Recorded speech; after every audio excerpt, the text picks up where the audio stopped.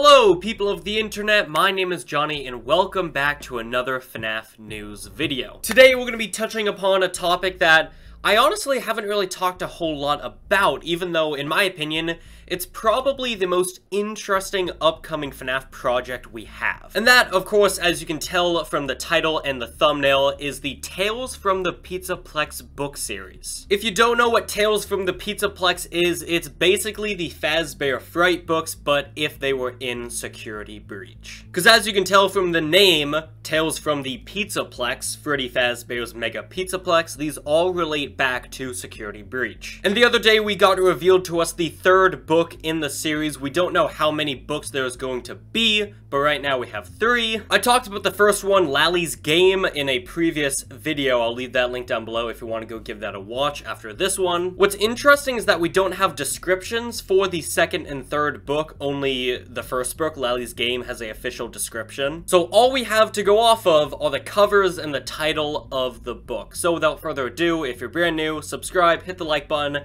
and let's hop into Tales from the Pizzaplex. So like I said, I did talk about Lally's Game in a separate video not too long ago, but I do want to quickly go over it again in case you missed it. So this is the cover for the first book, Lally's Game. Obviously, the first thing that catches your eye is the humanoid robot, the android in the center, peeking out from behind a door, and also there's someone holding on to them. It looks like they're kind of a parental figure, the way they're holding on to this creature. So if I had to take a guess, I'm assuming that person is the creator of whoever this new character is, Lally, if that is even Lally. The description for the book goes as followed: some secrets are better left hidden. A forbidden artifact, which in this case is most likely Lally, from her fiance's past beckons to Selena. Jessica leads a double life from her friends and co-workers in the children's wing of a hospital.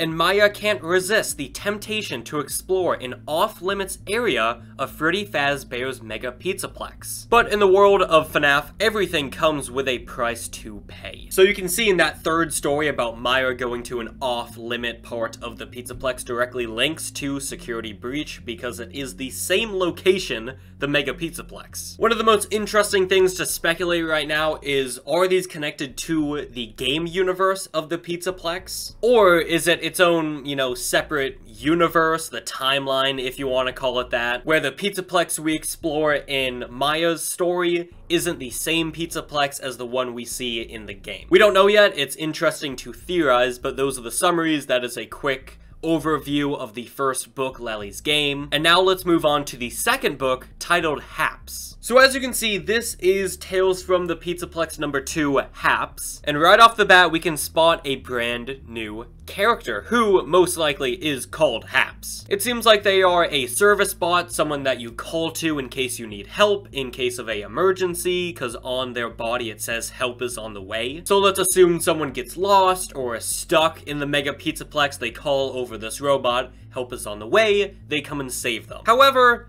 as we can assume based off of the busted up body of this character and also the half terrifying face, I don't think they're going to be much help. If anything, I think in the story they will be the main problem of what the character needs help for, if that makes any sense. But yeah, very terrifying character and also a new character. So once again, that could add to the fact that this is a separate Pizzaplex than the one we see in the game, because the only helpful bots we get in the game are the staff bots, and even some of them aren't so helpful, but you do see some of them surveilling the area, you see some of them mopping the floor, and then we also see the wet floor bots. They don't have an official name. I know Dawko likes to call them Pat.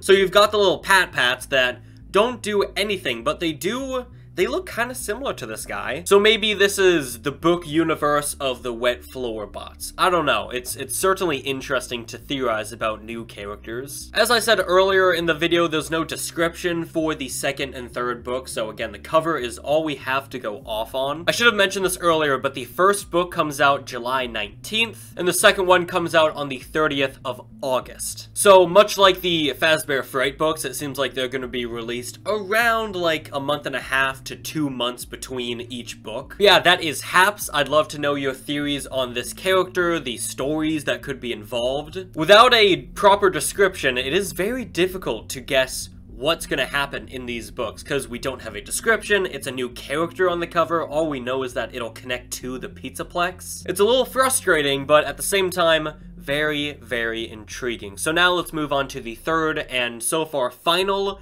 book in the series. We don't know how many books there are, but right now all we know is that there are 3 confirmed. And this is definitely the most interesting one in my opinion. This is the cover for the third story. As you can see, it features the moon, the daycare attendant, and the title is Somniphobia. Now, Somniphobia is the fear of not only falling asleep, but staying asleep. And we do know that the Moondrop nighttime candy is something that the daycare attendant gives out to children in the daycare to make them sleep. Because as we know from the game, once you get past your bedtime, you must be punished. Bad children must be punished and all that. So it seems like this story is going to delve into the daycare attendant putting someone to sleep and keeping them asleep with this candy. And even his eyes look like candy. They could be like hypnotizing swirls to keep someone asleep, but they do look like candy, so I do think that was intentional. This one comes out on the 1st of November,